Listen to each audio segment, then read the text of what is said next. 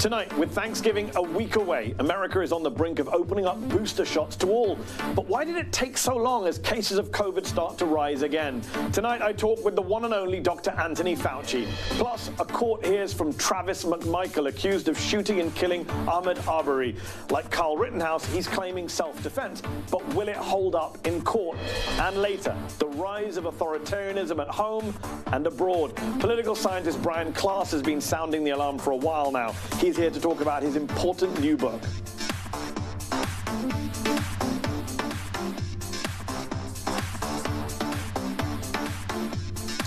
Good evening. I'm Mehdi Hasan. 1 week from today, millions of Americans will defy the laws of geometry and somehow squeeze 25 people at their 8-person dining tables. They'll huddle up for extra clothes for photos in the living room with the extended fam. They'll hug grandma and grandpa at the doorway as the scent of turkey and thyme wafts out from the kitchen. Last year, such a scene was unthinkable for so many of us. But this is our second Thanksgiving of the pandemic era. And this year, we will all cram in together, despite the fact that this week, and only this week, the CDC is finally getting around to authorizing booster shots for all adults. For those of you who are always late to show up for dinner, perhaps you'll get the irony of the fact that evidence has mounted for months backing the need for vaccine boosters. More and more vaccinated Americans are ending up in the hospital. Here's what the last 2 weeks look like in this country. Cases rapidly climbing, 23,000 in a day. And while the Delta wave has crested, we are still experiencing 9/11 death tolls every 3 days. Since Monday, 3,384 people have died in this country from the coronavirus. Globally, more than 5 million people around the world have been confirmed to have died from COVID-19. Although The Economist magazine, along with some prominent global health experts, suspects the real number of coronavirus deaths could be close to 17 million because of vast undercounting. A disease which, I'll remind you, was first detected exactly 2 years ago this week in the Hubei province of China. It's been 2 years, and we're still talking about whether it's safe to travel and then sit around a table, maskless, with mum and dad on Thanksgiving. Safe or not, AAA predicts that some 53 million Americans will travel next week, bringing us nearly back to pre-pandemic levels for the most intense travel day of the year. And yet, the holiday comes at a time when Americans first vaccinated last winter have waning immunity. Children under 12 are just getting the jab. Boosters aren't quite there for the average adult. And, oh yeah, there are governors like the guy in Florida who are going out of their way to suck the air out of any vaccination momentum. Ron DeSantis put his signature on a package of bills today which punish businesses that mandate vaccines, completely counter to President Biden's federal mandate. But in case you're wondering if DeSantis cares about that clash, a common theme ran through the event in Brandon, Florida. That's where he did it. That's where he chose to sign. An incredible personal honor to be here today in my home county, right here in Brandon, Florida, that has...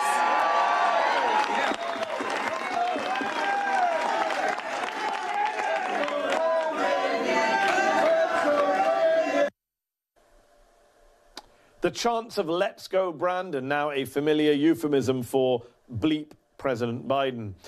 So yeah, DeSantis doesn't give a hoot about bucking federal guidance on vaccine mandates that keep everyone safer. Think about that as you mash the Idaho potatoes this year and jam some more folding chairs into the dining room. Will you feel safe? Should you? Earlier tonight, I spoke with the chief medical advisor to the president and the head of the National Institute of Allergy and Infectious Diseases, Dr. Anthony Fauci. Dr. Fauci, thanks for coming back on the show. It's been a long, winding road to get to this week when boosters for all adults are coming. In September, a CDC advisory panel said no to boosters for people in high-risk jobs. Dr. Walensky, head of the CDC, promptly ignored that advice and approved that group. In October, Moderna and J&J boosters were greenlit, and you recommended people stick to the brand they started with. A week later, Dr. Walensky said, it's personal preference, mix and match is fine. Once again, the critics are saying it's mixed messaging from the administration on COVID, on vaccines, on public health. What do you say in response? Well, it's taken out of context completely, Mehdi, for the simple reason that my group did the mix and match study.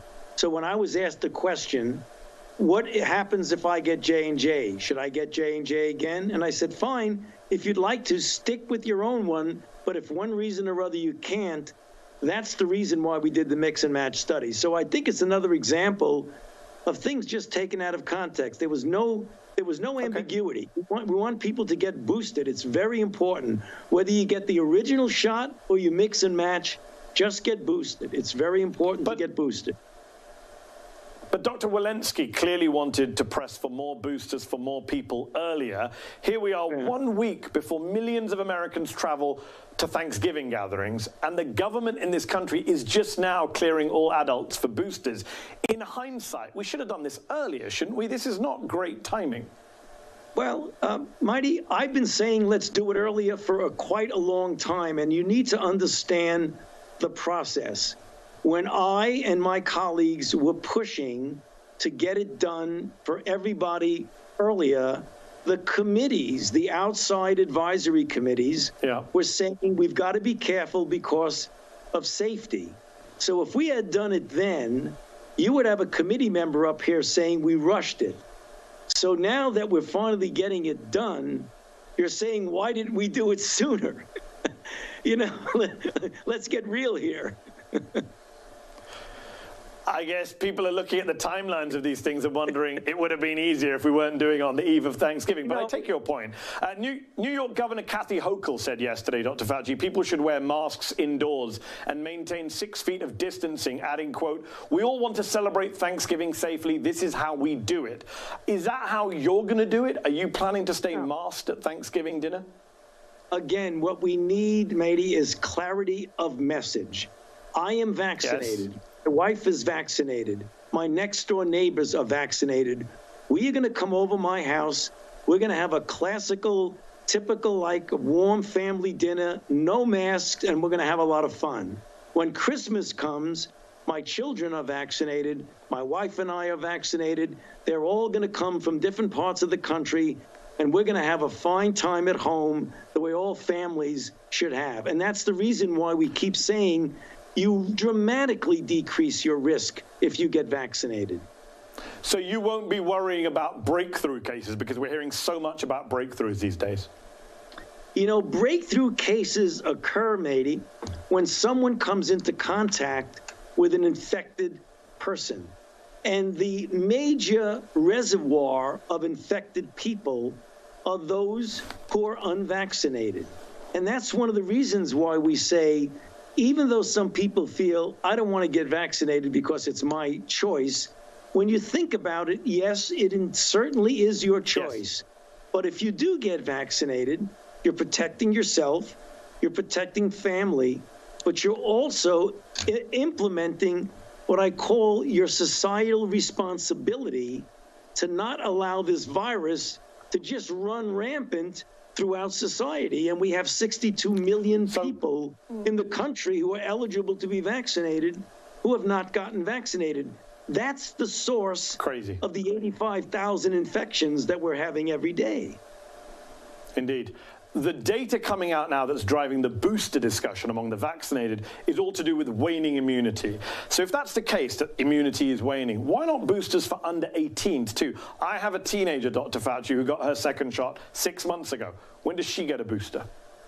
Well, the situation is whenever you make a decision, you want to make it based on scientific data. It's dangerous not to. And right now we are looking exactly at what you're saying. How long does the protection last in a younger person? I can tell you from my 45-year experience as an immunologist, it probably lasts significantly longer than an elderly person like myself. So if your children or your people that you know who are younger and have gotten vaccinated, with their healthy immune system, it is likely that they will wane in their immunity much less rapidly than an elderly person. And when they do, I can assure you we'll be ready to give them a boost. That is good to hear.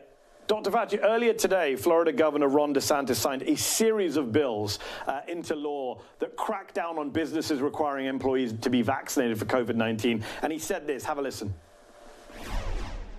OSHA is putting out this rule they're going to say that whatever you need to do, but they're going to move the goalposts, and they're going to say, if you don't have a booster by a certain date, then you're unvaccinated, you could lose your job. People tried to say, oh, you know, that's not what they said. Well, now even Fauci is saying he wants the boosters to count. New Mexico said, unless you do the boosters, they're going to consider you unvaccinated. So we reject that approach. That approach would upend. That would upend a lot of people's jobs. Dr. Fauci, what is your response to Governor DeSantis, who, of course, has presided over thousands of COVID deaths this year in Florida? Well, I think he's making a mistake, and the information he's giving is not correct, because fully vaccinated means 2 doses of an mRNA or 1 dose of J&J. That's fully vaccinated. Booster is not a requirement right now for fully vaccinated. We want to vaccinate people to protect them. Vaccinations work.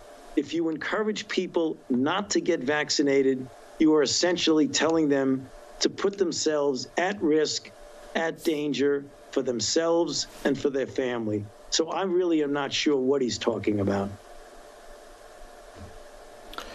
Yeah, it's, I mean, you heard them. They were applauding when he was making his remarks about you. You're not that popular in Republican circles, I think it's fair to say. They have, many of them have demonized you, including Ron DeSantis. We just heard from him. We've seen Senator Rand Paul go after you when you testify in front of the Senate. He blames you for COVID, which is ludicrous. So I want to put bad faith Republicans to one side for a moment. And I want to focus, though, on what The Intercept did. As you know, they obtained documents late this summer, which NBC News has not verified or seen, I should add, but which seem to suggest that the NIH, and you're part of it, did fund gain-of-function research in Wuhan, basically making viruses more dangerous or contagious in order to study them. In May, you testified that the NIH has never done gain-of-function research in Wuhan. The documents don't establish whether you knew about that work or that funding. So I do wonder, what's your response to this Intercept reporting and these documents?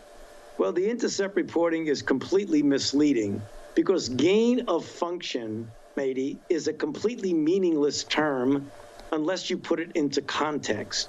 And what has happened is that years ago, we paused all function on manipulating viruses, which is an absolutely essential part of virology, in order to get certain guard rules and guidelines about what constitutes research that in fact might be dangerous and needs special oversight.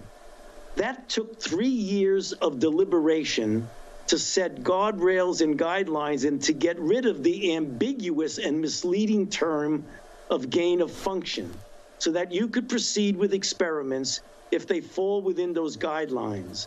The NIH funded studies, which were highly peer-reviewed, and felt to be very important to understand what the risk is. Now, let me finish, because no one ever lets me finish, and then they go on and talk about what gain of function is.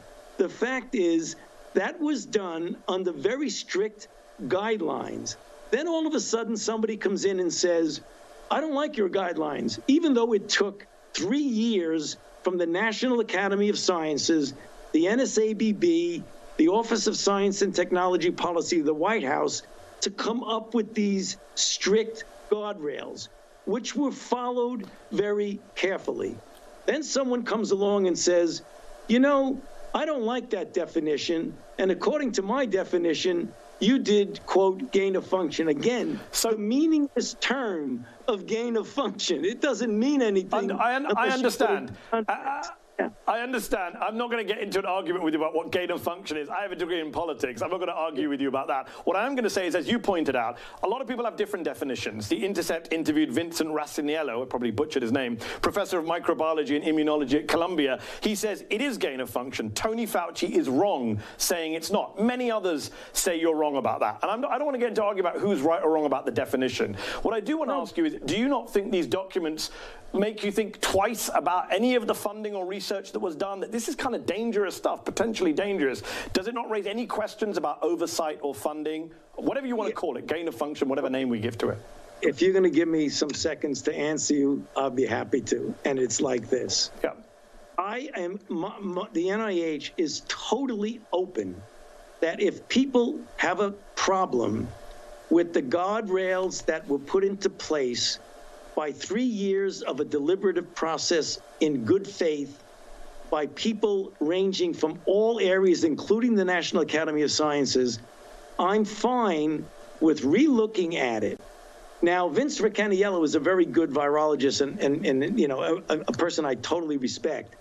If they feel that those guardrails should be changed, then let's change them. But what we're seeing now is that after 3 years, and I'll give you a metaphor that's really important, Mehdi, that the speed limit is 50 miles an hour, and we're going 40 miles an hour. Then all of a sudden somebody comes and says, I think that the speed limit should be 30 miles an hour, and you're going 40, so you're wrong, you're breaking the speed limit. And I say, wait a minute. If you want the speed limit to be 30 miles an hour, I will go 29 miles an hour. But when the speed limit is 50 miles an hour and I'm going 40 miles an hour, don't tell me I'm breaking the speed limit. Yes, I get it. You're talking about the rules move. But I do understand that point. But just one last quick thing, because we're out of time. You don't think there's an issue about dangerousness with anything that was funded by your department on your watch? If you look at the experiments and the design of the experiments, they were done for the purpose of surveillance of what is out in the community already there. If you don't like that, change the rule and we will abide by the rule. Dr. Fauci, it's a complicated subject. I appreciate you unpacking it for us. Important questions. Appreciate you taking time out tonight. Thank you very much. Good to be with you. The never-ending wait for the Build Back Better bill is getting closer to ending as the House gets closer to passing it, maybe tonight. At the moment, things are on track for it to clear the House tonight. The Build Back Better rule passed the committee 9-3 on a party line vote. Right now, the House is voting on some procedural rules. Then they'll get down to the actual vote. It could pass by perhaps 10 or 11 o'clock Eastern tonight. After weeks of drama, today's delay was due to a few last-minute snags that included the cost analysis from the Congressional Budget Office. The CBO has just released its projection on the bill earlier today. It predicts this BBB, the Democrats' social spending package, will cost $1.7 trillion over a decade and add $367 billion to the deficit. But that number drops to just $160 billion over 10 years, remember, when you add in how much the CBO estimates an IRS tax crackdown on high earners could bring in. Will this be enough to get the handful of conservative Democrats who've objected to this bill on board? Let's see. But never forget this. Republicans passed nearly $2 trillion in unfunded Trump tax cuts in 2017. They didn't care about CBO's scores or deficits or adding to the debt. And their tax cuts helped the rich. Build Back Better cuts child poverty and takes some baby steps towards saving our damn planet. Still ahead. If we've learned anything in the last couple of weeks, it's that the definition of what qualifies as self-defense in the American justice system is up to a lot of interpretation. But today, in the trial of the men accused of killing Ahmaud Arbery, did one of those claims just fall apart under cross-examination? I'll explain in 60 seconds. Don't go away.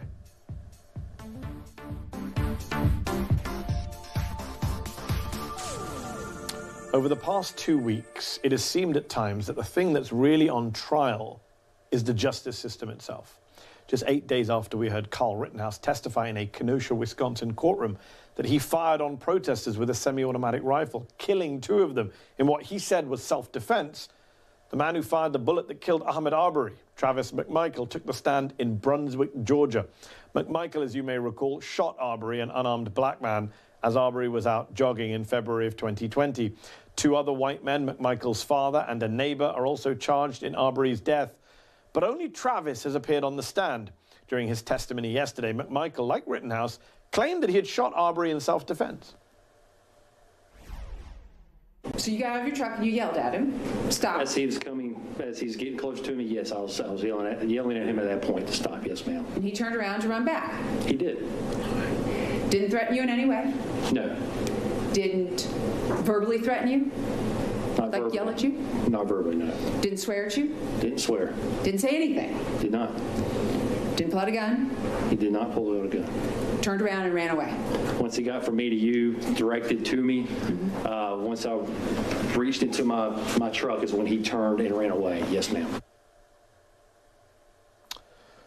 So that was Michael speaking today. McMichael speaking today. Yesterday he had said he fired in self-defense. Today he seemed to contradict himself, as you heard there, kind of wilting under withering cross-examination and telling prosecutors this morning that Arbery never really threatened him. Prosecutors also reminded McMichael that he was the one pursuing Arbery and that Arbery continuously tried to run away. Let's play that clip.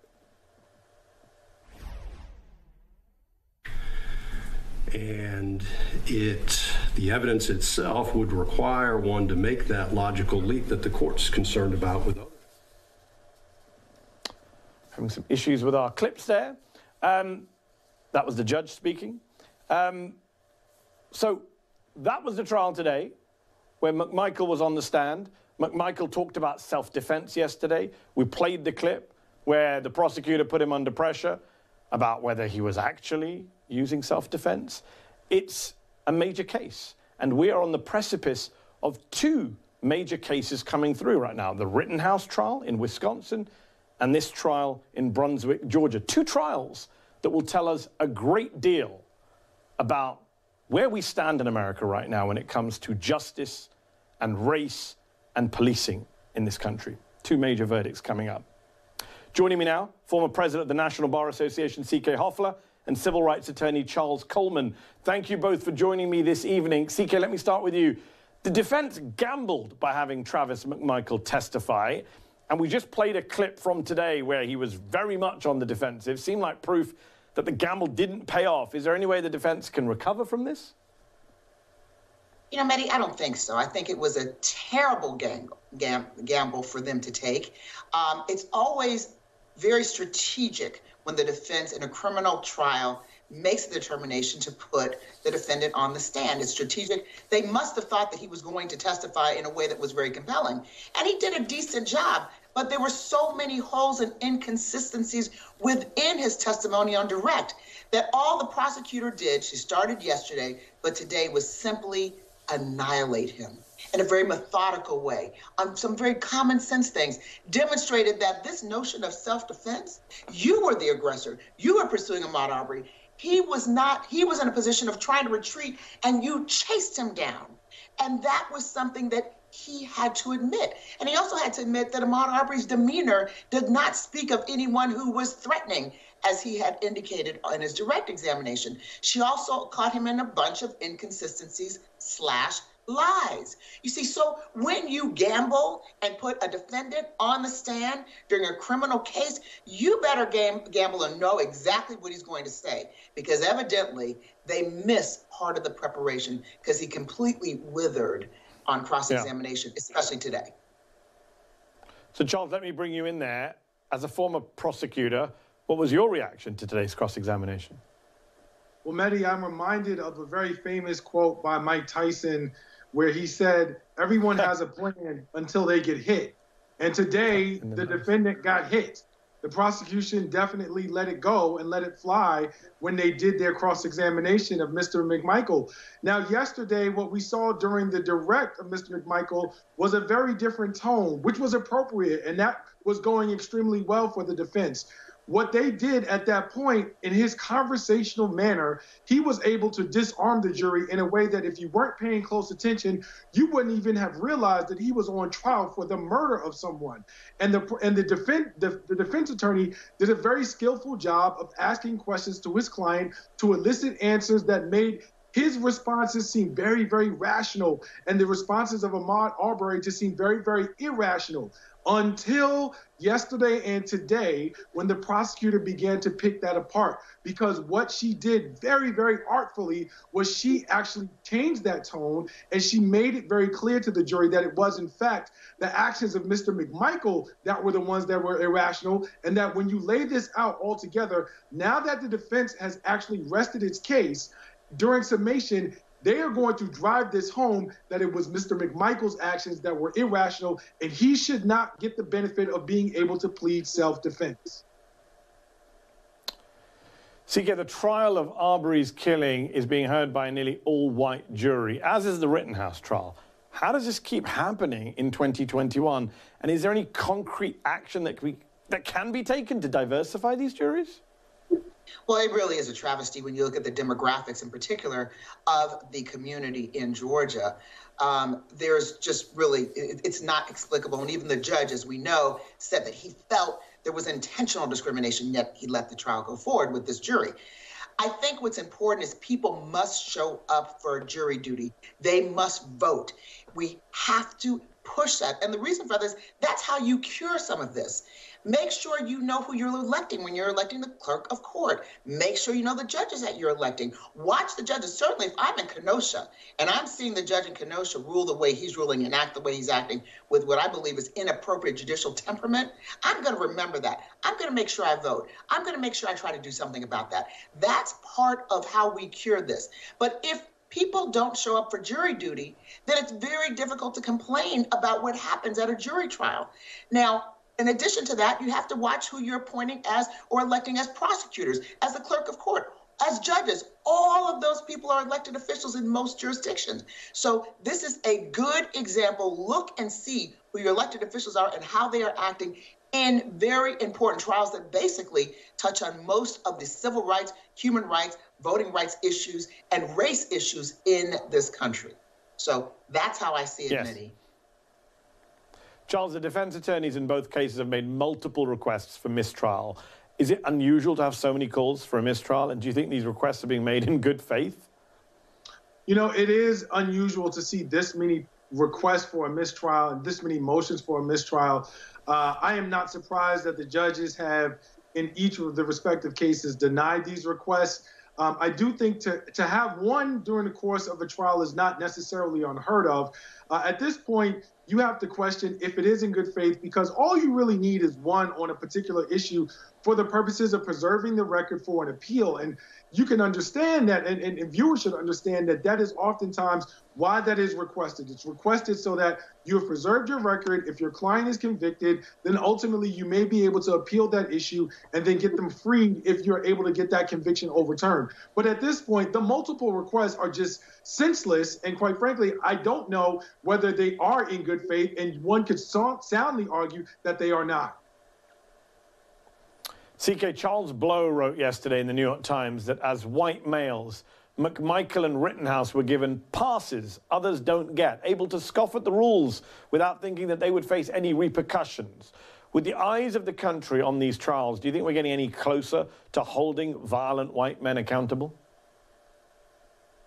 I hate to be the voice of pessimism. I don't think we're getting closer. I think we're just touching the surface. Every day we make more progress, but there's so much work that we have to do to level the playing field.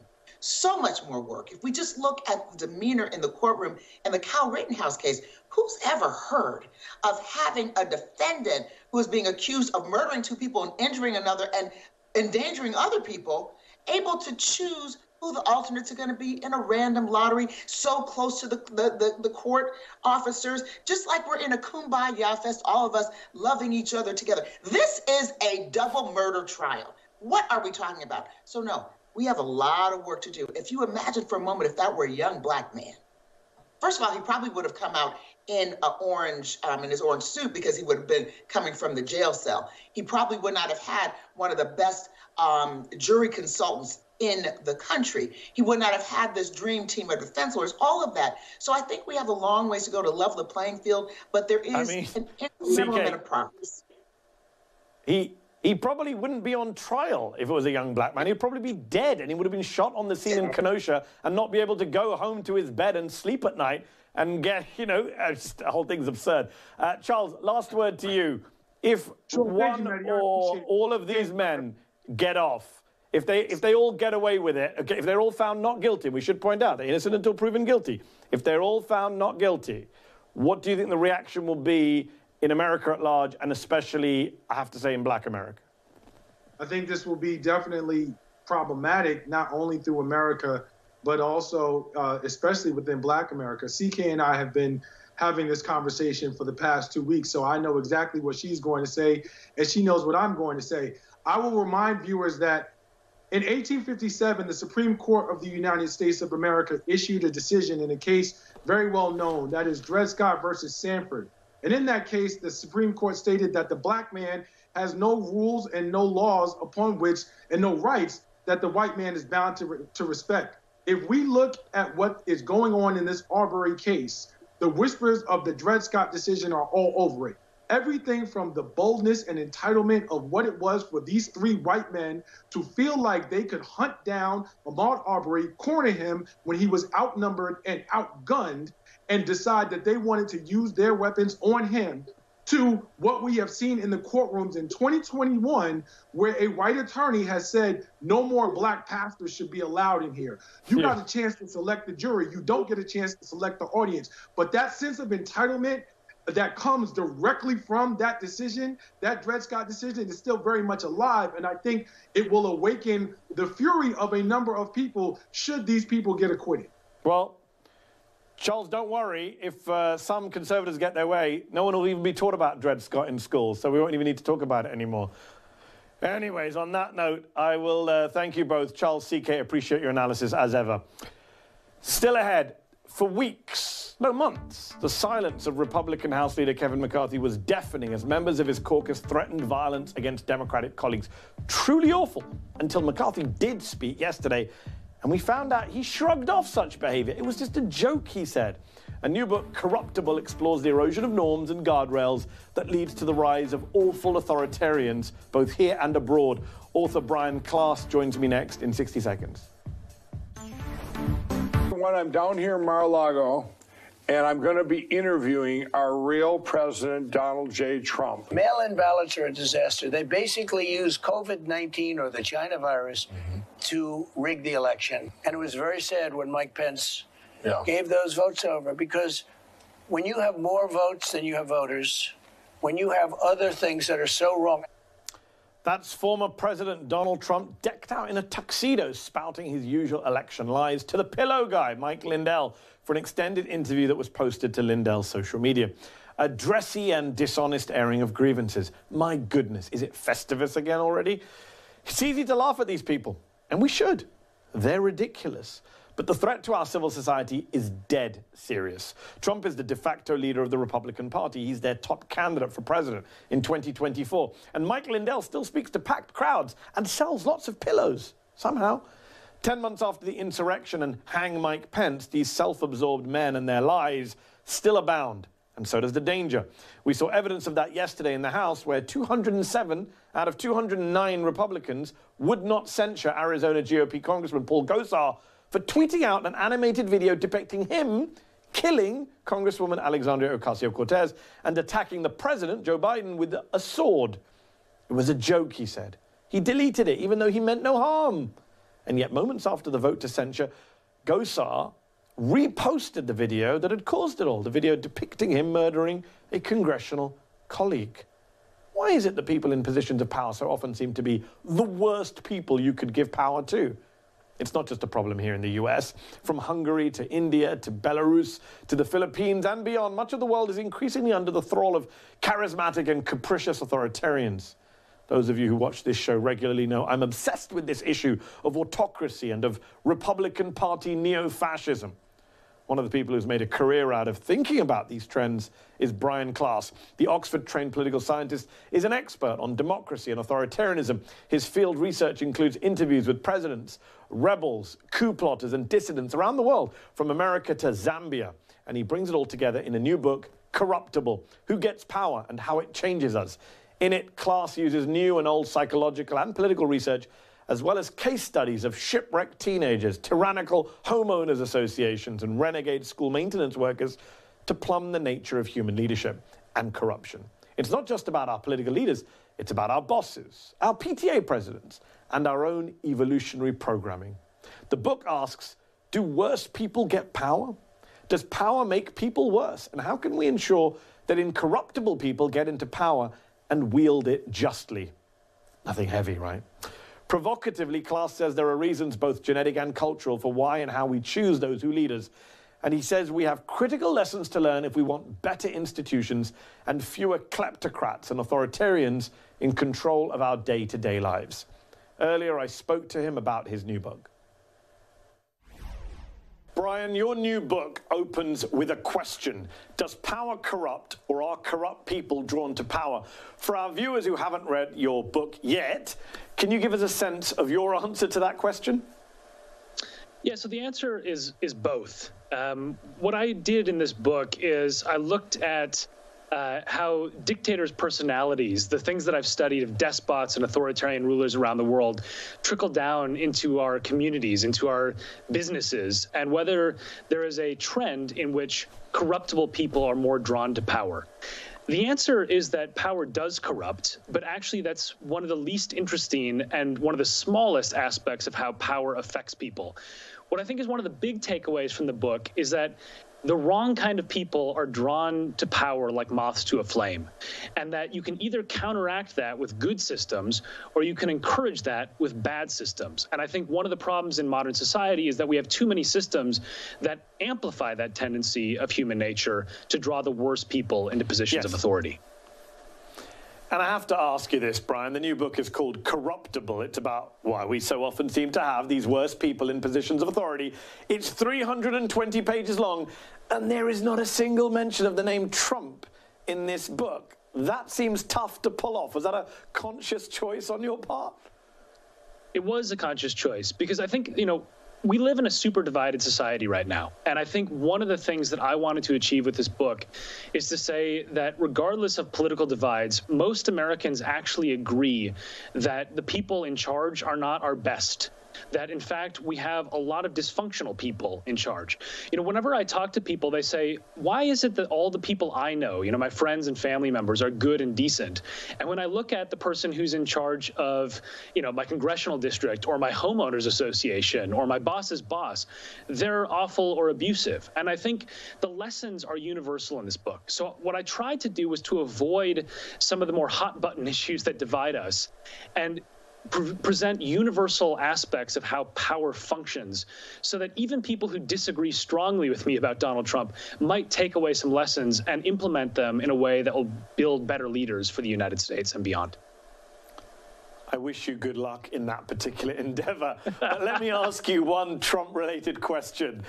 You talk about the dark triad in your book, this trifecta of Machiavellianism, narcissism, and psychopathy that the worst leaders exhibit. And of course, my mind again goes to Trump.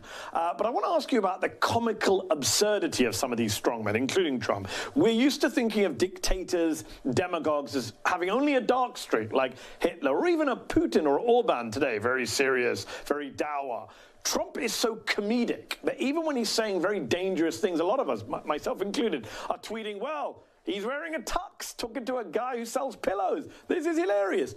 But it's also dangerous. And I wonder, what do you think about those biases we have that favor such people, that favor such authoritarians, even if they are comical authoritarians? Yeah, it's a great point that you're making, because I think one of the things I try to do in the book is to turn the mirror back on society and say, okay, we all know that our leaders are often awful. So why do we pick them? Why do we allow them to lead us? And that has more to do with us than it does with them. And I think the comedy is part of that. It takes the edge off, right? So nobody wants to follow a strong man who appears to be a strong man in modern America. I mean, the idea of being a devotee of Trump, the authoritarian, is not as Trump, the amusing authoritarian, right? And so I think he uses that to great effect to try to keep, as you say, take the edge off of him. But it's just as dangerous. Now, one of the things I think is interesting is that term strongman is no accident. One of the studies that I explore in the book looks at how during times of crisis, real or imagined, we gravitate towards leaders who tend to be overconfident, large men. And this is embedded in Stone Age biases that we have that linger over from literally hundreds of thousands of years ago, where there might have been an evolutionary advantage based on size. And so, this is why Vladimir Putin takes his shirt off. It's why Trump says American carnage and I alone can fix it. And for a subset of our population, those messages are extremely seductive.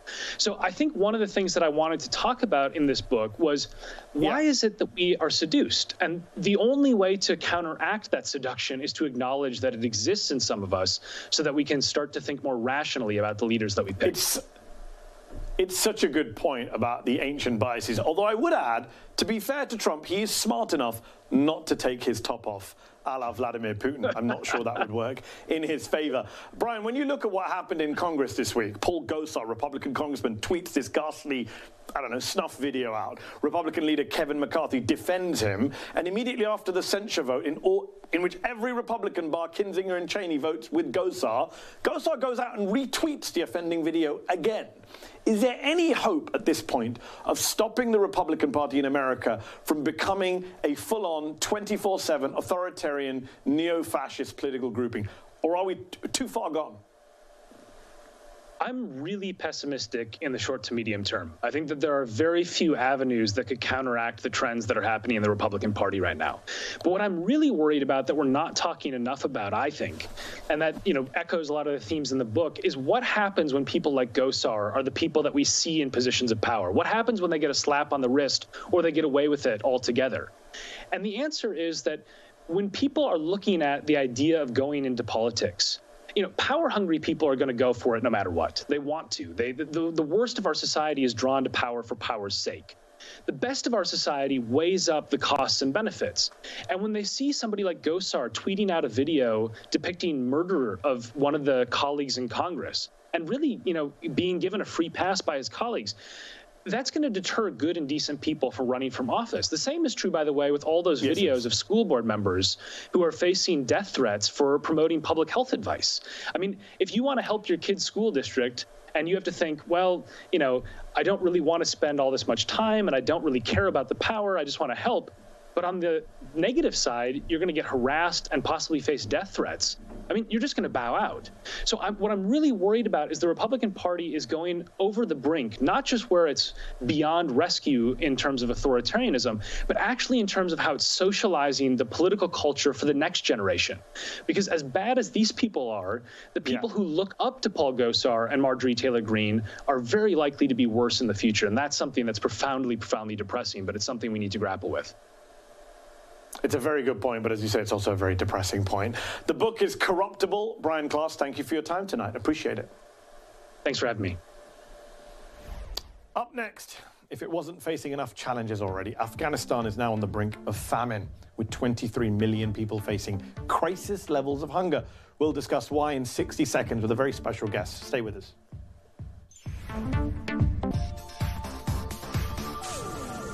The end of a war never means the end of a crisis, and that's especially true in Afghanistan. It's been just over 3 months since the Taliban took back the country, and now, according to the UN this week, its people are on the brink of a humanitarian catastrophe. Around 60% of the country's 38 million people are facing crisis levels of hunger, in a food emergency that will likely worsen as temperatures drop over the winter. More than 3 million children under the age of 5 could face malnutrition by the end of the year. NBC's Richard Engel documented some of the heartbreaking scenes in Afghanistan's hospitals where children have literally been starving to death. A nurse at a clinic in Herat, run by Doctors Without Borders, measures Farzana's arm. If the band goes red, she's severely malnourished. Farzana is nearly at the end of the scale, weighing 6.5 pounds at 8 months old. As U.S. troops pulled out, the Taliban took over and aid money stopped. Now, the people are starving. Occupancy here is up 70% compared to last year. Ali Umar's mother was herself malnourished, so the baby was born too weak to suckle. Things have gotten worse since the Taliban came. What little we had went to zero. So what's behind this sudden and severe hunger crisis? The main cause is US and European sanctions. The UN Special Envoy to Afghanistan said sanctions have paralyzed the banking system, affecting every aspect of the economy, and that this preventable problem will only help facilitate terrorism, trafficking, and further drug smuggling.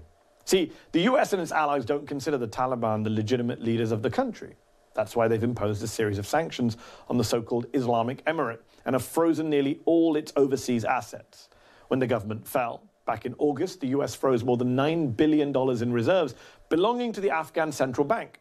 Since then, the Taliban has been urging the US and European allies to give it back. A spokesman for the finance ministry has said they will respect human rights, including the education of women. It's no doubt hard to trust the Taliban, but for as long as this back and forth about who has a right to the money to run Afghanistan, as long as that continues, it's millions of everyday Afghans who will be facing the consequences of an economic collapse. Joining me now to discuss this is Pashtana Durrani, a prominent social and political rights activist from Afghanistan. She's currently in DC. She's the founder and executive director of Learn Afghanistan, which focuses on teaching girls and young women, and it's continued operating since the Taliban's takeover. I hope she can tell us more about that. Pashtana, thanks so much for joining us on the show this evening. You made it to the US just a week ago, but after the Taliban took power in August, it looked like you were going to stay back. You had moved your school underground. You were doing a lot of interviews from there. What changed your mind? What made you decide to leave Afghanistan? Thank you for having me, Mehdi. The first thing that when the Taliban decided to take over, the one thing that they did was shut down every school, shut down our university, and shut down all the offices that local organization led. And for me, because they are doing it for the first 2 months or the 1 month, but they never agreed on it. Right now, a white woman in Afghanistan can walk around, can take pictures with them, while Afghan women have to stay back and stay at home, not go to school, not go teach, not go to work. And that's something that we need. And one thing I remember from a professor who told me, he was like, you know that you can do a lot of work when you are in Afghanistan, but you can do much more when you are out of Afghanistan, because right now people need you to get out to stay alive, but also at the same time make sure that people understand the humanitarian crises are high level and people need someone to talk about it in the Western world. Last month, you tweeted images from the launch of one of your organization's new schools, a STEM and art school for girls aged 13 to 18. You enrolled 100 girls.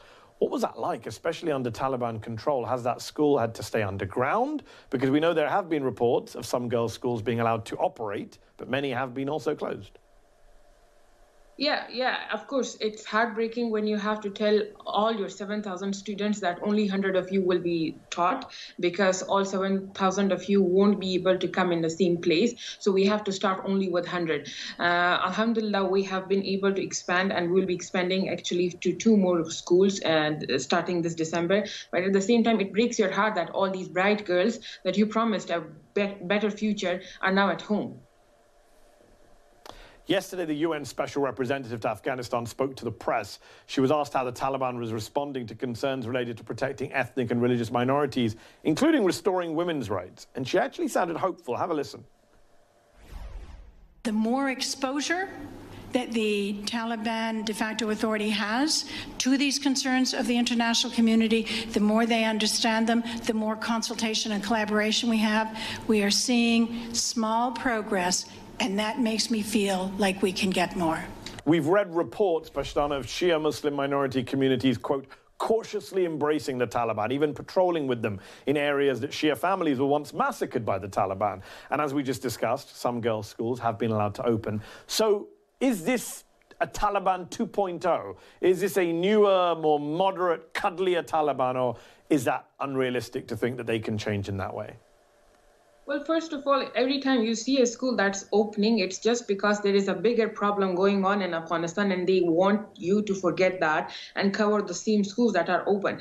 Afghanistan is a rural country. How many schools have opened up in a rural Afghanistan? How many schools are functioning right now? We never know this. We see a few pictures of girls being in school in one of the region, and we feel, okay, yeah, maybe something is progressing there. No, it's not. It's fake. First of all, even if it's opened, how many days is it functioning? Who are the teachers? What are they teaching? Why don't we get all these details? Why am I not getting all these details from southern Afghanistan? They said schools are opened in Zabul. I don't see a single report that confirms that, and also at the same time verifies that this will prolongedly go on.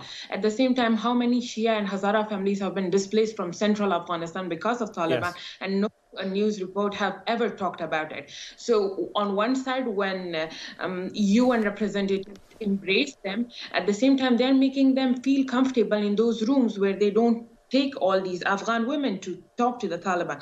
I know about my country more than a UN representative would ever know, but they won't let us do the talking. A UN representative will do the talking. What does she know about my country? That's one thing that always makes me question the whole crisis and her hopes. So on that note, in terms of knowing about your country, what can you tell us about this increasing threat of a widespread famine and economic collapse right now? The UN has said these crises are preventable because the main causes are sanctions. You have thousands of refugees going to Pakistan and Iran. Iran is also under sanctions. What would you say to Joe Biden if you got a conversation with the US president? What would you ask him to do right now? First and foremost, pressurize the Taliban into accepting Afghanistan and Afghans and our identity. We are a different country than we were back in the 90s that they ruled. Joe Biden has the right to do that, and Joe Biden has the power to do it. America held its ground. America legitimized the Doha deal. They can still do it when it comes to Taliban. The Taliban want money to function as a group, as a political group in Afghanistan. One of the examples, let me give it to you. The Taliban are so incapable right now that a regional hospital in southern Afghanistan is taking babies from all the 6 provinces. And in each bed, you will find 3 babies right now. And we are the ones who are helping them. And I'm a small organization. And this is not something that I want to do that, okay, I did it. No, it's just the fact that we understand Afghanistan much more better than the Taliban do. They don't understand starving and malnourished are 2 different things. That mothers, if they are starving, the children will starve automatically. We need to take responsibility for our own country, but also people in power need to make sure that we are the ones doing the talking. Yes, indeed. Well said. Pashtana Durrani, we'll have to leave it there. Thank you so much for your time tonight, and please do stay safe. Appreciate you taking time out and coming on the show tonight. Thank you. Before we go tonight, there are many amazing things I am still learning about my adopted homeland, including this morning when my team told me this was their first education on the ins and outs of the legislative process. I'm just a bill, yes, I'm only a bill, and I got as far as Capitol Hill. Well, now I'm stuck in committee, and I'll sit here and wait while a few key congressmen discuss and debate whether they should let me be alone. Listen to those congressmen arguing.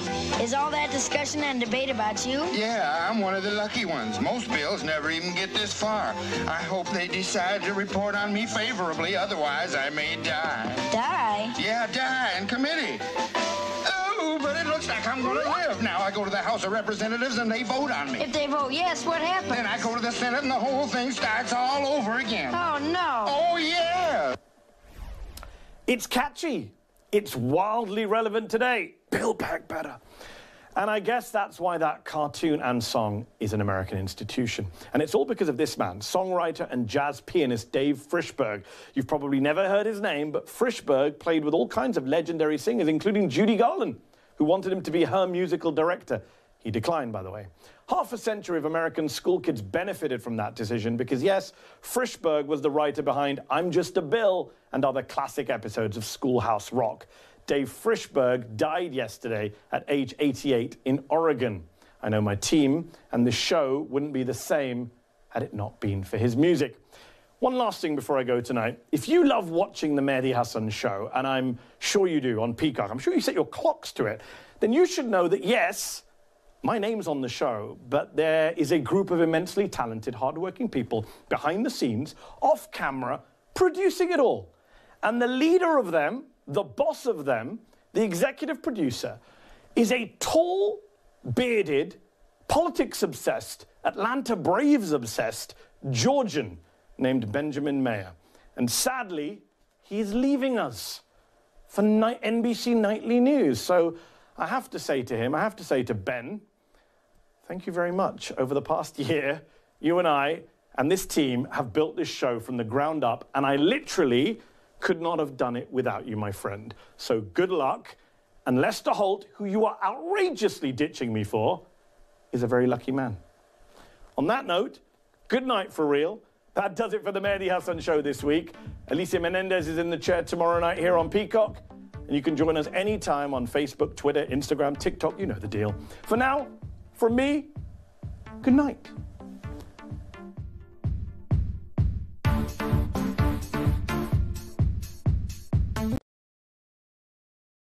Hi, I'm Mehdi Hasan. Thanks for checking out our channel on YouTube. You can see more of the Mehdi Hasan Show by clicking on any of the videos on this screen, and make sure you subscribe below to stay up to date on the day's biggest stories. Thank you for watching.